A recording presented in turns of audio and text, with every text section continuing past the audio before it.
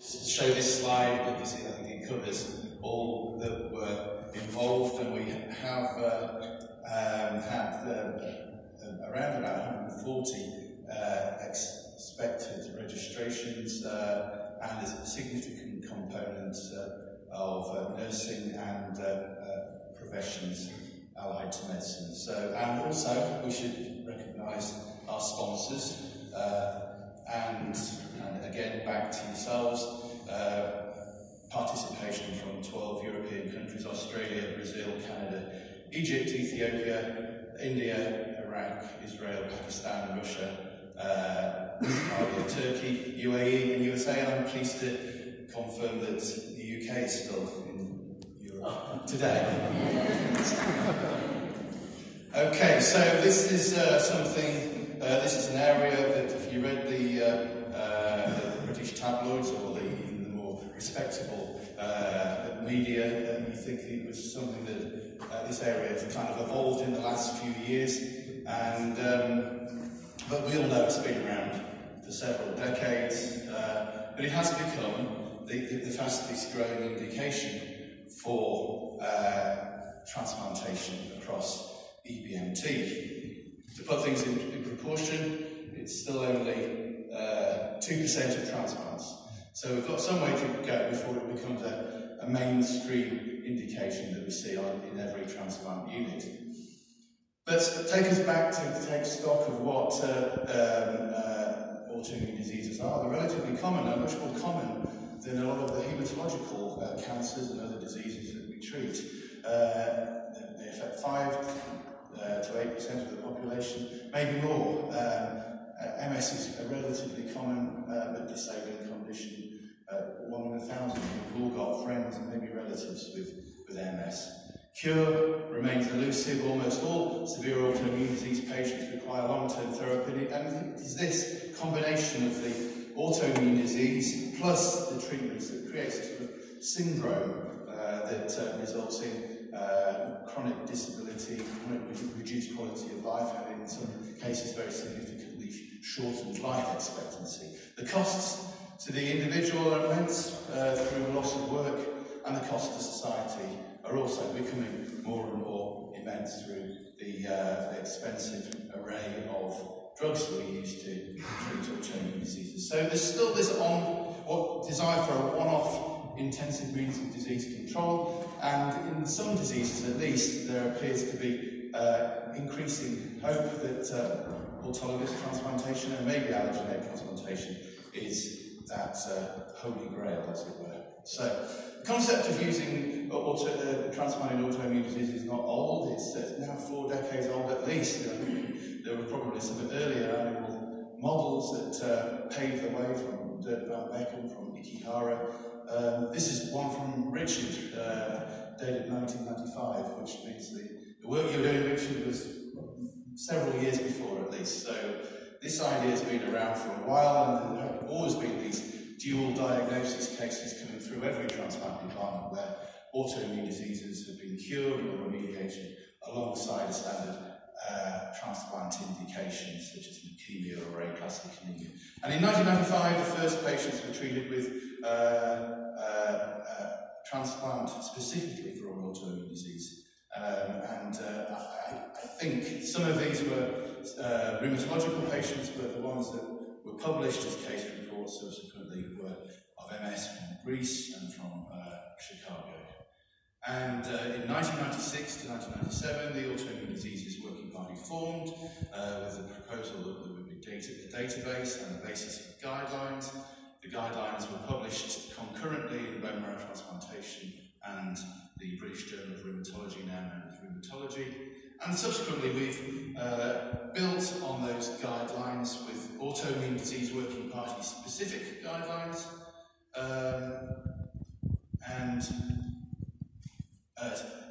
sometimes covering specific areas of transplantation, such as scleroderma or the immune reconstitution, Crohn's, and most recently the multiple sclerosis and immune-mediated neurological disorders. But importantly, we're in there in these general indications guidelines that the EBMT again published this year. with multiple sclerosis and systemic sclerosis coming out as standard of care indications based on the EBMT classification for requiring randomised controlled trials. So the evidence has gradually moved up the scale, but most importantly, what we need is the evidence to be within the disease specialist communities, and so far it's only the rheumatology community that have really embraced this, but we're working on ECTRIMS and the neurological community to work with them so that they can produce combined guidelines. So there's still work to be done. This is the state of the database, thanks to Manuela, who's just joined us, and there are now over 3,000 patients in the database, which is a milestone. As you know, most of them are autologous transplants with a collection of allografts, mainly in the paediatric group. The lead indication, as before, is multiple sclerosis, of which there are now more than 1,500 patients with connective tissue diseases such as scleroderma, catching up. Arthritis was something treated in the past, but there is an increasing number of inflammatory bowel disease patients being treated, particularly on trials. And then there's the whole range of autoimmune diseases in other specialties that the registry is so valuable for. So this is the graphical depiction of that, and this is the breakdown of the autologous transplants within that 20 or 25-year distribution. And as you can see, the main indications are multiple sclerosis, systemic sclerosis, and Crohn's in the blue, green, and red. It's changed over the years. You know, back in 1998, 1999, arthritis was a significant component, but medicine's changed, and we've got a whole range of anti-rheumatic agents that obviate the need for transplantation. So, activity very much varies depending on the country. I think it depends on the disease-specific community acceptance of transplantation and its collaboration with haematologists. There are some countries that appear to be particularly well provided. Sweden, I always put this slide up to please Joachim Berman and the Swedes, because they have a small country, but the delivery of transplantation for MS, which is a common condition, is particularly effective. In other countries, it depends where you are. Some have a more neurological focus, some have a more rheumatological focus. So, where are we in the uptake and delivery of transplant for autoimmune diseases? Well, this is the Rogers Diffusion of Innovation Bell. It can be applied to anything, to fire, the wheel, to the iPhone, IT. There's always the early innovators, adopters, and then there's always the sort of doubters and the laggards. So where are we? I don't know whether we're at the top in 2019 to 2020, but it feels like we're on the cusp of something, a watershed period where things are moving ahead. So we looked at the evolution trends and economics of transplantation registry a few years ago, and I think some of the increased interest in the disease specialist communities is that we're getting better at this. We're getting improvements in progression-free survival. We're improving on non-relapse mortality from treatment rates and mortality. I think this depends on increasing experience and also the recognition that we're getting better at transplantation generally with the rollout of JC accreditation and other factors. We're selecting the right patients. Years ago, we were selecting the wrong patients for MS. It didn't matter how hard you treated them with total body irradiation. If there was no inflammation, there was no response. Patients sadly got treated, perhaps in retrospect, inappropriately. But with time, the EBMT registry and the CIBMTR registry helped with some of the scoping. It became clear that we had to treat the right patients with inflammatory disease at the right stage in their disease, and there's been a shift, for example, in MS to treating relapsing remitting disease and away from the progressive disease. And this shift was endorsed significantly with the publication of the MIST and the data in relapsing and remitting multiple sclerosis. We're selecting patients for safer transplantation. We recognise that some patients have a high risk when they go through transplantation because of pre-existing comorbidities or pre-existing organ dysfunction. We've been selecting patients based on cardiopulmonary assessment following the publication of EBMT guidelines led by Dominique. We hope that this will bring down the treatment-related mortality. And we're also not selecting patients for transplantation for whom there are better therapies. The room is full of neurologists and rheumatologists and other inflammatory specialists. There's been a revolution in biologicals. Some patients can be treated much more safely, much more effectively, and we have to admit that autologous or allogeneic transplantation has been eclipsed in some diseases by the modern therapies. Even so, there's an occasional patient that's treated with arthritis and lupus and other patients that don't get the fantastic response, or they become resistant to biological treatments. So how do we improve the evidence base?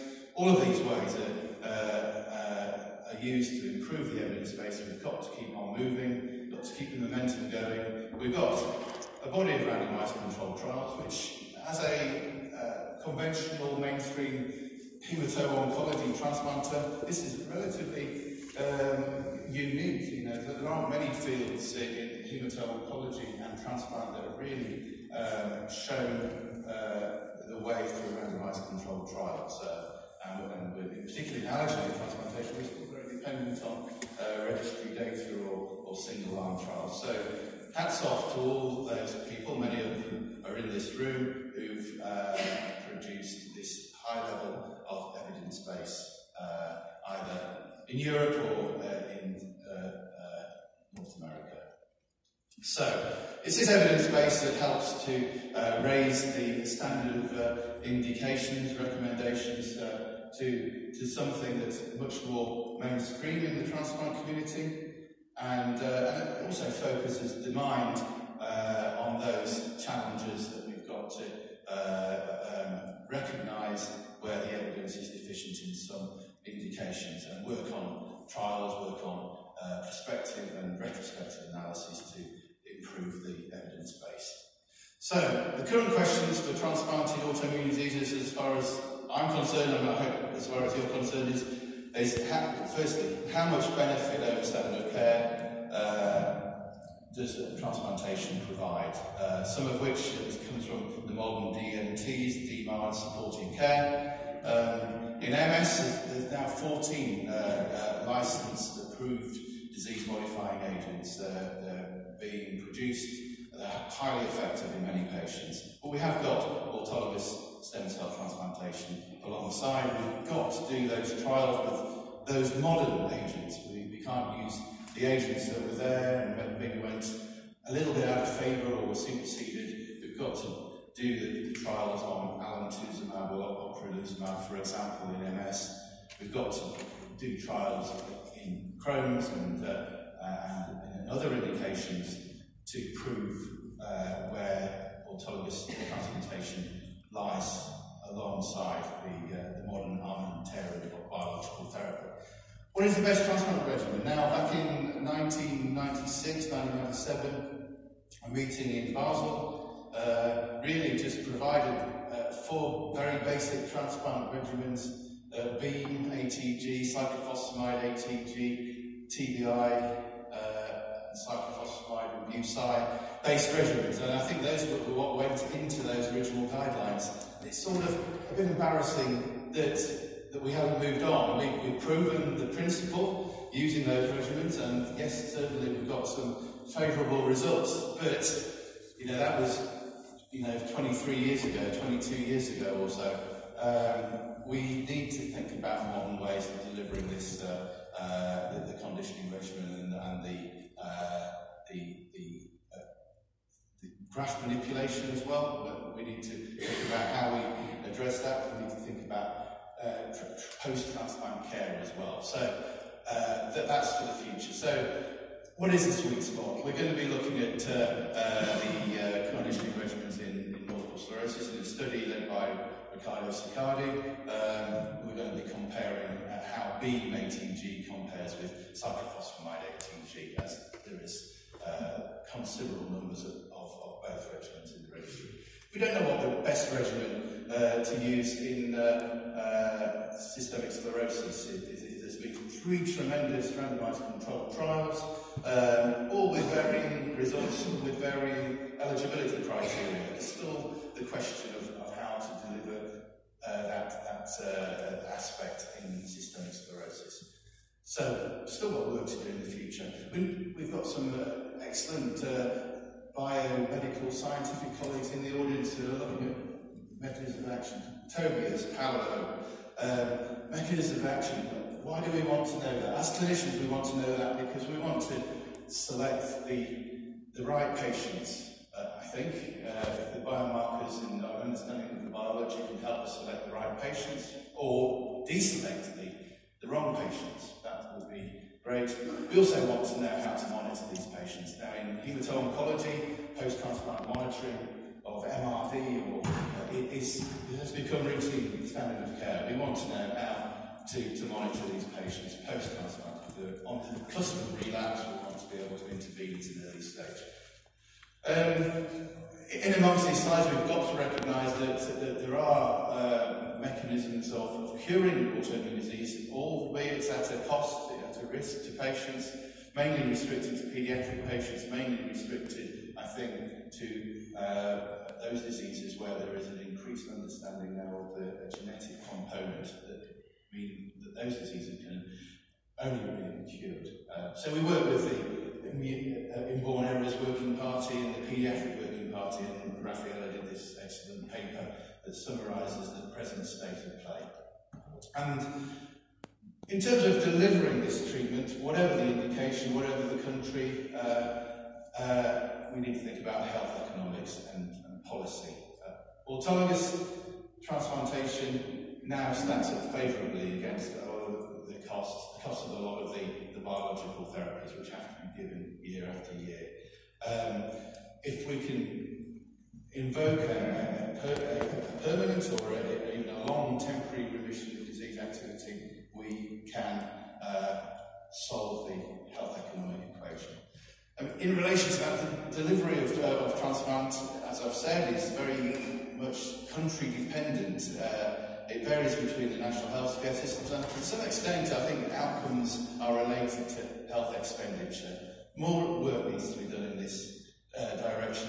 I've just put this one little slide up here that refers to the NHS England. As you know, England and Scotland and Wales are a little bit separate. It's a slightly divided country, but the health services are separate.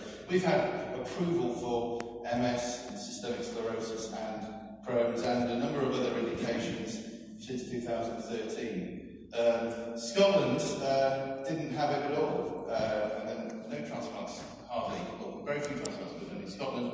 But with a review that went on in the last few months, this document was published. It's been highlighted in such media such as the Scotsman and the Herald and things like that. And we as EBMT, as the Working Party, were able to have an impact on that decision, which will help all those Scottish patients that were denied access, at least free of charge, to